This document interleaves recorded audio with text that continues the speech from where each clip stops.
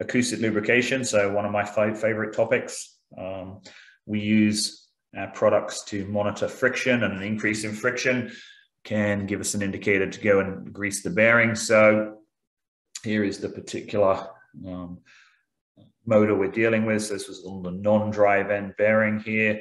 We're actually taking a reading with this was done with an RS1T, but just on the bearing housing. So here's what it sounded like pre-greasing.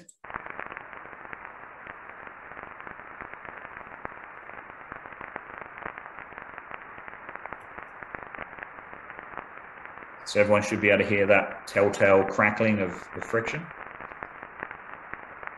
And then after we greased it,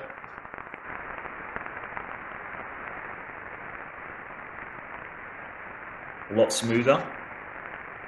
You can still see that there is some indications of some friction, and we can definitely reduce the friction being caused by lack of lubrication, but we cannot grease bearing wear out of a bearing. So, at a certain point when a bearing degrades, there's only so much you can do.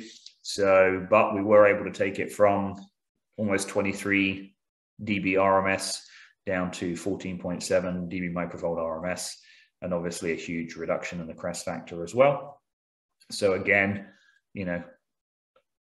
clear indicator that, ultrasound is a huge benefit for acoustic lubrication.